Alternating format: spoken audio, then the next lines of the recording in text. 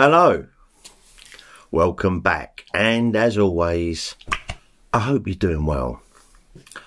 Right, before I start, guys, I want to let you know that Stripey Rambles, me, still don't have any internet. What? OpenReach are as useless as a one-legged man in an arse-kicking competition. We have had back and forth all week, and even though I put out a video a couple of days ago, the Clones of Bruce box set that Amandeep sent me, I had to literally put that on my phone after I'd done the edit on my computer, and it took just under 4 hours to upload using 4G. So this could possibly be the last video I put out until after the internet's fixed. It should be next week because everything's in place. It's just I don't know what the problem is, but we've gone a week without internet. And on the back of that, I finally finished Tom Bleecker's Unsettled Matters, the life and death of Bruce Lee. So I thought I'd give you my brief review on the book.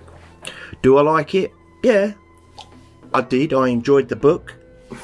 This on the back here says, in August 1973, while his body is being flown from Hong Kong to Seattle, Washington, Bruce Lee's coffin mysteriously opened and the dye from his dark blue suit bled into the coffin's white silk interior. The ancient Chinese saw it as a bad omen. The buried man will not live in peace. They proclaimed there are unsettled matters. Does draw you in.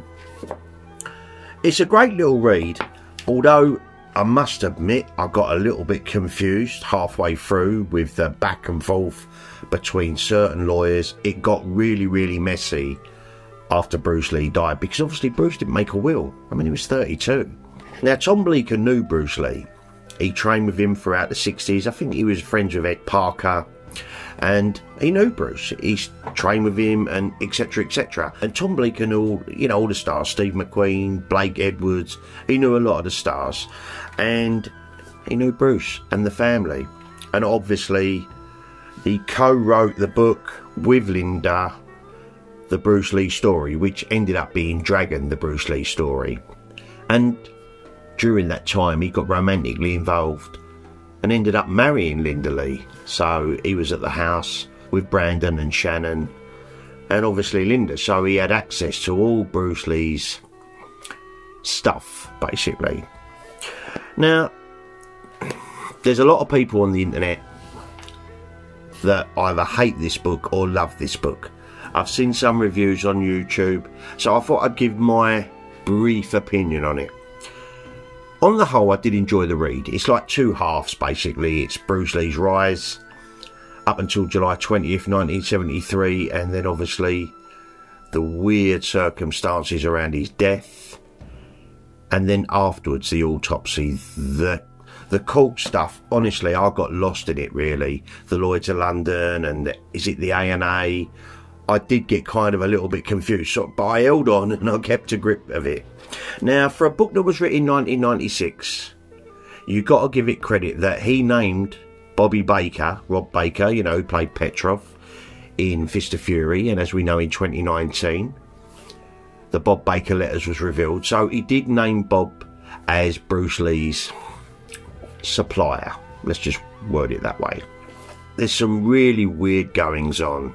I mean, Bruce Lee's butler, that I've never seen interviewed, never seen him sit down and tell his opinion of what went on, Wu Nang. We know Wu Nang. He's the one that holds the shield in Way of the Dragon, and Tung Lung kicks him and he goes into the cardboard boxes. That was Bruce Lee's kind of manservant, really, friend. He grew up with the Lees when he was younger, and he lived at Cumberland Road. His family lived in there with the Lees, and he was around at that time, and he got left the house. Weird. A load of money. On Bruce Lee's death, Wu Nang become a very wealthy man, and I find it really weird that I think he's passed away now. Has any of you ever heard him in interviews talking about Bruce Lee? I certainly haven't. And if anyone would know the inside stuff to Bruce, it would be Wu Nang. And also Raymond Chow. He was ruthless. But there's some weird goings on the day of Bruce Lee's death, and I think now in the light of the Bob Baker letters, it kind of makes things a little bit more clearer. For years I always thought the official story that he was hypersensitive to the aquagesic that was in the tablet made his brain swell. Let's be honest, he hurt his back quite badly doing the good morning exercise, done his back in, nothing like dragging the Bruce Lee story. So he was taking painkillers. Of course he was taking painkillers. I find it now, as looking into Bruce Lee like I do, the whole taking a painkiller and he was hypersensitive to the aquagesic, a little bit far-fetched, to be honest, but I think we kind of know a little bit more now. And if you've been watching the KFG's recent videos about the last few months of Bruce Lee's life, I kind of think that's how it went down. This book delves deeply into the complexities of Bruce Lee's financial affairs and the tumultuous events leading up and around the days until July 20th, Bruce Lee's death. And while I may not agree with all of Tom Bleecker's assertions in here, and there are a couple of things, I mean, I'm not sure, honestly, about the steroid use. I really haven't heard this anywhere else, but I know steroids back in the day were quite popular, and they wasn't so taboo like they are now, but I'm not sure about that. And there was a couple of other bits as well, and I just wanted to sort of like point it out. On page 162, it says, and we're talking about Game of Death here, to many, the sight of Bruce wearing a washed-out yellow jumpsuit that hung on him like a wet dish rag was heartbreaking, and it was hardly coincidental that Game of Death was the only film starring Bruce Lee in which he did not appear bare-chested. I honestly don't think that Game of Death tracksuit hung on him like a wet rag, and I have seen photos of Bruce Lee on the set of Game of Death with the tracksuit all round his waist, and his physique looks very much like it was in Enter the Dragon. Also, there are loads of photos of Bruce Lee in black jeans or black trousers in the New Territories, and his physique looked exactly like it did in Enter the Dragon. And, let's be honest, in Enter the Dragon, he was bare-chested a lot in the film, right from the beginning, and yes, he was very, very slim. His fight with Samo, where he's just wearing them like Speedos, or whatever they're called, he's very lean. But the underground cavern fight, the big battle at the end, the fight with Han, he was completely bare-chested. The guy looked ripped. Was he lighter than he was in Way of the Dragon, Fist of Fury and the Big Boss? He was. But I don't think anyone looks as good as Bruce in that yellow tracksuit. I don't think it hung on him like a wet dish rag. And the other bit, on the next page, 163, it says screenwriter Jan Spears was hired to develop the story that would showcase the 15 minutes of fight footage that Bruce had previously filmed in Hong Kong.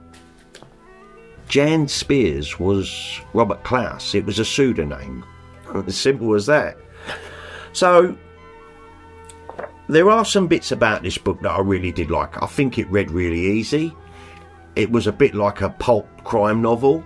It was really well written. A little bit confusing at times, but the book is indispensable for anyone looking to challenge their perceptions of Bruce Lee, and it does uncover significant details that you won't find in any other book about his life and his tragic passing. For me, it makes Bruce Lee more human, warts and all. Troubled man, yes. Under a lot of pressure, yes. It was an interesting read, and I'm really glad I read it. And at some stage, I'm going to reread this book, I think. I think it needs a couple of reads to really, like I said, the law stuff, the lawsuits and all that lot, it was very hard for me to keep up with. I mean, lawyers was taking a percentage of the Bruce Lee royalties. No wonder the Lee Foundation really clung tight to Bruce Lee's image and the name Bruce Lee. I mean, because Bruce died broke, or pretty much broke. He didn't have a lot of money left.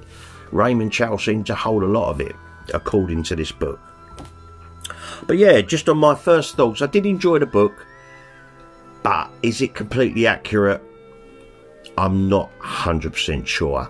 I'm looking forward to the Kung Fu Genius. I think he's going to do a breakdown of this book. I will look forward to that, because at the moment the book is fairly fresh in my head.